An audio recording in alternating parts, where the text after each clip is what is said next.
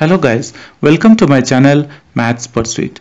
Today we are going to look into example 8 from chapter 5 called Arithmetic Progression.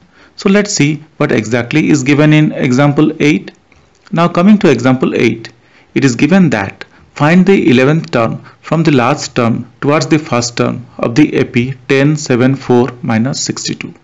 Now let us see how we can solve this question. Now moving on to the solution. Let us put the given AP in the below table in a reverse sequence as we need to find out the 11th term. Guys, as per the question, we need to find out the 11th term from the reverse of the sequence. So for that reason, we are just reversing the sequence, and one thing to note here is that if we reverse the sequence, we will get that minus 62 is our first term, that is A1, and in between we don't know what are the terms, and then we have 4, 7, 10.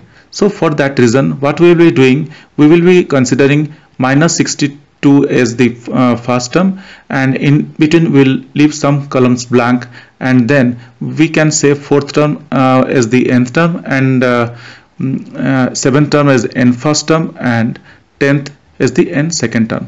So guys, let us create a table so that we can do our calculation and naming first term to first cell, second term, third term, fourth term we don't know, and nth term we are putting in the fifth cell, and n first to the sixth cell, and n second to the term to the seventh cell. Now putting minus 62 under first term and keeping 3 blanks as we don't know what could be there, and putting fourth under nth term, 7 under n first term, and 10 under n second term. Now naming A1 to minus 62 and again leaving 3 blanks as we don't know what it could be there, and putting an to nth term, an1 to n first term, and an2 to n second term. Now guys, we are going to find out the common difference. So here we will be finding the common difference from an2 minus an1, because we already the question says that it is an AP. So any of the consecutive terms we can take and find the common difference. So for that reason, I have taken here as an2 minus an1, and that is equal to 10 minus 7, that is equal to 3. So we have now a1 is equal to minus 62, d is equal to 3, and we need to find a11. Now using the formula, an is equal to a1 plus n minus 1 into d. So a11, because we are going to find the 11th term, for that reason I have considered a11. So a11 is equal to minus 62 plus 11 minus 1 into 3, or a11 is equal to minus 62 plus 10 into 3, or a11 is equal to minus 62 plus 30, or a11 is equal to minus 32.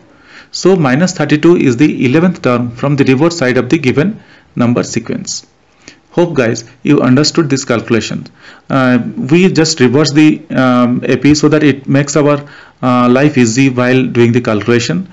So, and you could easily see that how easily we find out the 11th term once we reverse the AP and moved ahead with our calculation. If you still have any confusions or concerns, kindly write to me in the comment section of this video. Definitely I will get back to you once I see your comments. If you really like my videos, kindly subscribe and share among your friends. Thank you. Bye.